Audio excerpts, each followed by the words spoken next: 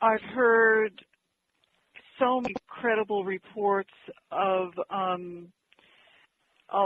lot of a lot of horrible abuse happening within Masonic lodges, and there are a lot of powerful people obviously connected to Masonic lodges, that I do believe that a lot of ritual abuse happens within Masonic lodges. Now, I am not saying that all Masons by any means are practicing evil. I don't believe that.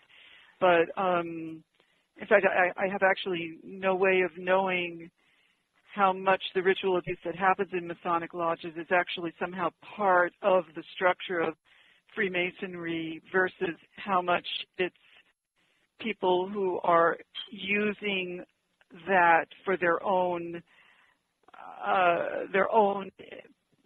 proclivities, you know. So, but quite a few survivors that I find highly credible claim that their abusers were important Freemasons.